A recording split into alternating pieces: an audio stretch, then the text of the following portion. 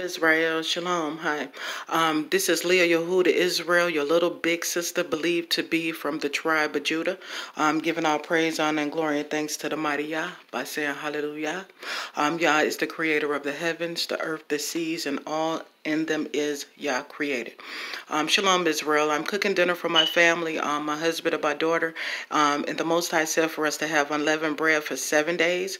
So I'm here cooking, and I wanted to do a quick video on how easy this unleavened bread is to make. But please turn your Bibles to Exodus 12, please, and let's start at 19. 7 days shall there be no leaven found in your houses. For whosoever eateth that which is leavened, even that soul shall be cut off from the congregation of Israel, whether he be a stranger or born in the land. All praises to the Most High YAH.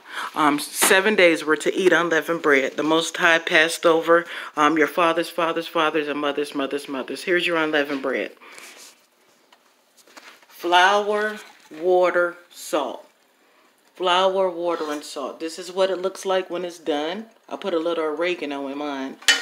And this is what it looks like when you're just about to put it down and you roll it. You have to roll the bread.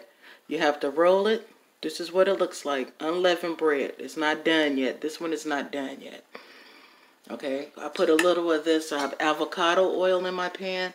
And that's oregano. I wanted some oregano. So see, this is unleavened bread. And that's what I'm cooking for my husband, for my daughter and my husband on this Passover.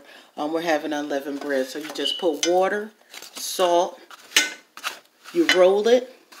And if you're poor like me and you don't even have a rolling device, get a glass jar or something metal, a jar in your house, and roll the bread. Roll it and flatten it. No leaven. You can get the yeast.